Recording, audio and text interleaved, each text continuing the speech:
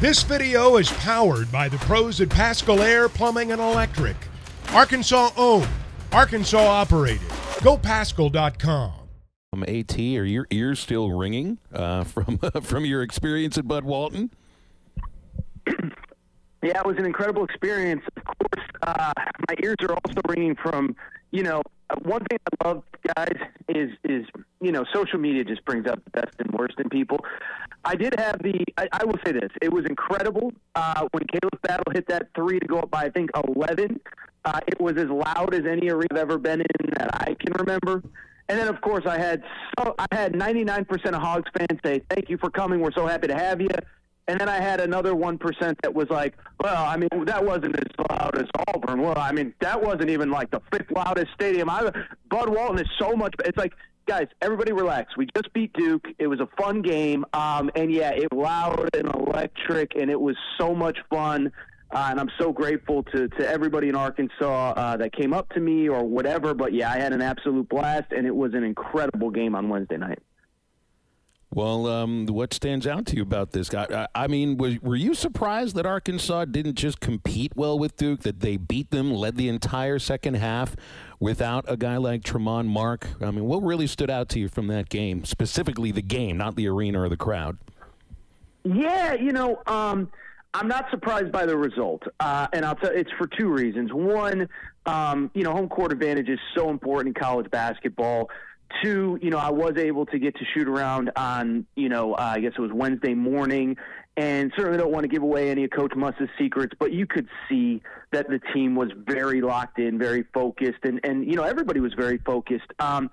And the third thing is, I don't want to take anything at all away from Duke or away from Arkansas in saying this, because when I say this, I think people will think that it's a slight at Arkansas.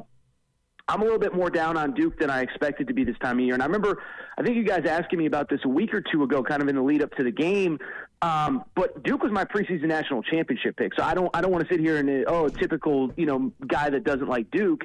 But they're not quite where I thought they would be. And so I thought that what Arkansas does specifically, athletically, and just the size and athleticism that they would have with the Chandler Lawson types, with the Trevin Brazil types, I did think they would give Duke some problems. So ultimately, am I surprised? Not really, just because of the urgency that I knew Arkansas would play with.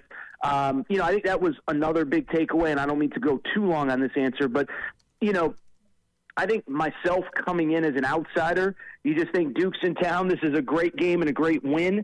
But I think hearing Coach Muss at the podium after, you really got the sense of how important this game was.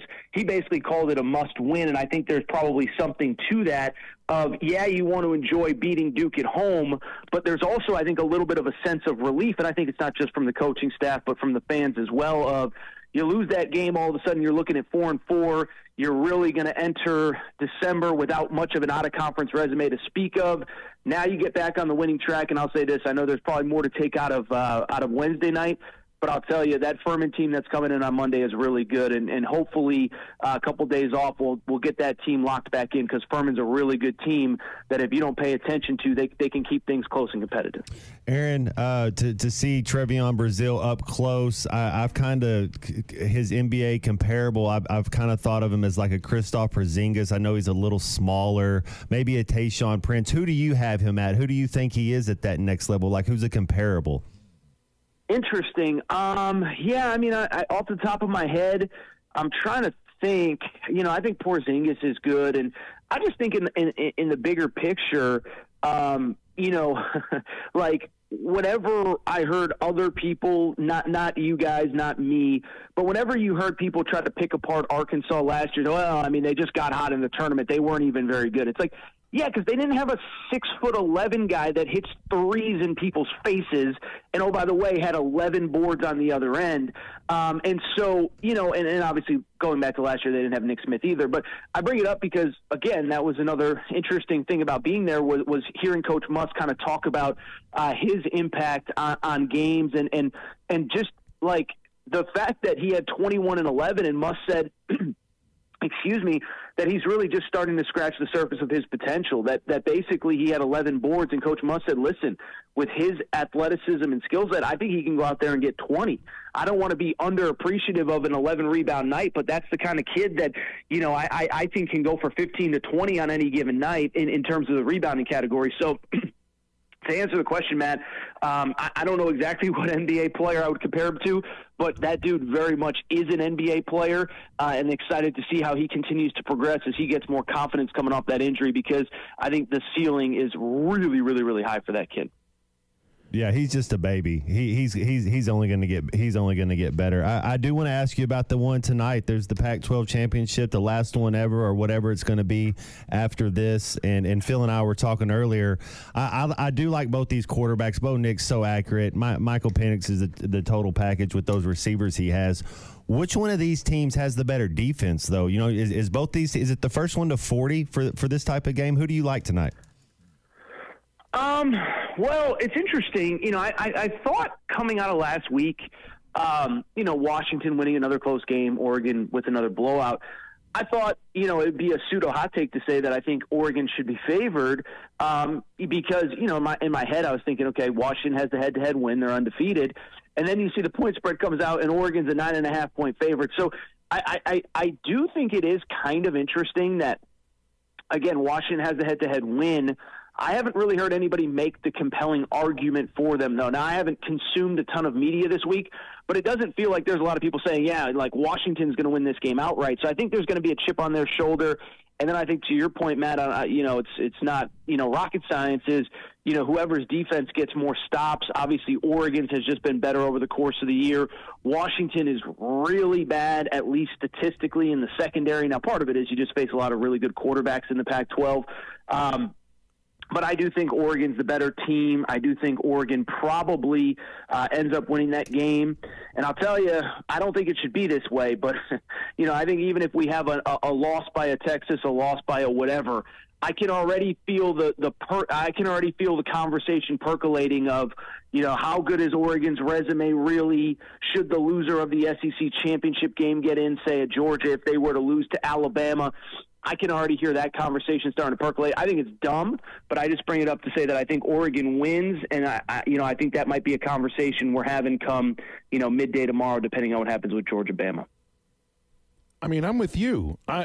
You go undefeated and you're in a Power 5 league. I have a real difficult time leaving you out of a 14 playoff when there can only be 3 undefeated teams right now. So I mean, you can't leave out a 12-0 Florida State. You can't leave out a 12-0 or 13-0 Washington team. I mean, these are. I agree.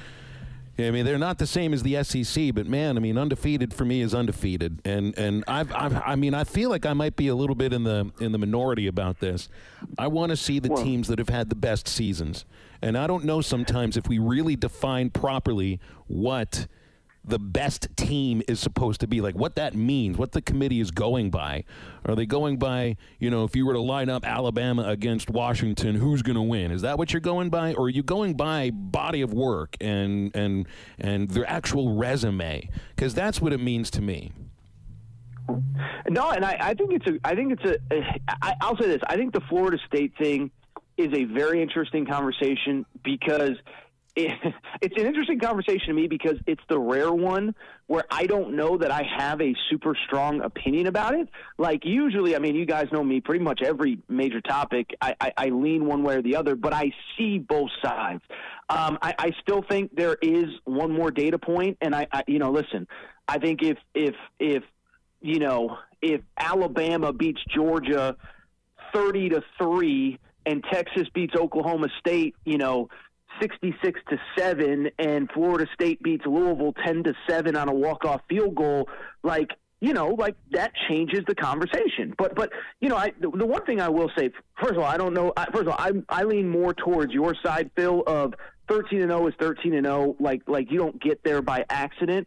But I probably shouldn't be, but like I was kind of surprised that people were as passionate about all of these different topics. And given that the games still have yet to be played, and like if Alabama loses tomorrow, there really isn't an argument to put them in. If Texas loses tomorrow, there isn't an argument to put them in. And so it's like, why is everyone getting so fired up about Florida State when all these teams still have a game to be played? You used the word there, argument. We kind of crave those arguments, right? That's what it's all about. You know, the argument changes though next year, man. I mean, is it better or worse? You know, we'll be talking about, are you going to let Mizzou in? Does Ole Miss get in? That's what I mean. You know, what about Oklahoma? I mean, there'll be the conversation about the top four because they get the buys, but really the conversation kind of moves to who gets first round games at their campus site. And who's number 13 and who's number 14. I mean, you still get to argue, though, next year, AT, so don't worry about it. We'll all be happy because we can still argue. The one thing I will say, and I'll try to be quick because I don't know how much time we have left, like I don't think most people have taken the time to consider how just differently we're going to consume college football next year. Like you know, again, and I think the conversation started last week with Michigan, Ohio State. Like, if this is next year, that game, I don't want to say it's meaningless, but but those two teams would, in theory, play again in the Big Ten championship game a year from now. There will be no divisions in the Big Ten, just like the SEC. And then if Ohio State wins, you know, that Michigan game just isn't as important. You know, I think even in the preseason, right, everybody puts out their Final Four, and we are, the word you just used, we argue like, oh, you picked Bama, it's like, is someone, like, am I or you or whoever, is somebody is anybody putting out their top 12 next year? Like, is Cole Kublik going to be on ESPN? Like, yeah, I got Ole Miss at the 11th spot and, you know, Penn State at number 12. And, you know, I don't know, like, is Paul Feinbaum going to do that? And then people are going to argue. I don't know. It's just, it's interesting to me. I do think we're going to lose a lot of what makes college football special. The postseason will be better. I'm curious to see what impact it has on the regular season, but it is going to be a completely different sport to consume. And I like I said, I don't think people have fully realized that just yet. So you get to go to Allen Fieldhouse tonight, which was so cool. I don't know if you've been there, but you got to see the original rules of basketball and the whole Kansas Hall of Fame setup. It's unique. There's nothing quite like it. That's a unique building overall. Is that open all day? Building. I don't know if it's open all day. It's open a good chunk of the day. I mean, they show that thing off. They don't try to keep people away from it. And that's a building that I think can get just as loud as Bud Walton because they get a crowd that's about as big, if not a little bit larger sometimes. Well, I'm about an hour away from Lawrence, and I'm trying to time out. You know, it's not like when I was in Fayetteville, you know, I went to campus and then I could come back to a hotel. I can't really do that. So I'm just trying to time out when I should actually leave and how much there is to do on campus. So I might have to check out the original rules of basketball, Phil. BetOnline is your #1 source for all your betting needs. Get the latest odds, lines, and matchup reports for baseball, boxing, golf, and more. BetOnline continues to be the fastest and easiest way to place your wagers, including live betting and your favorite casino and card games available to play right from your phone. Head to the website or use your mobile device to sign up today and get in on the action. Remember to use our promo code BELIEVE, that's BLEAV, for your 50% welcome bonus on your first deposit. Bet online, where the game starts.